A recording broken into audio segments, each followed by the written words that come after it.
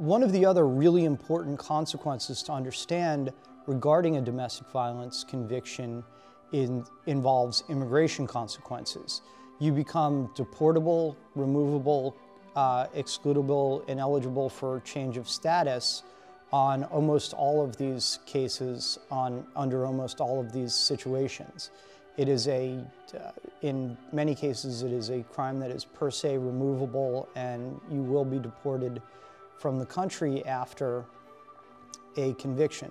So it becomes even more important in those situations to hire an attorney that knows what they're doing, that's experienced in the area, and that can help protect your right to stay in the country.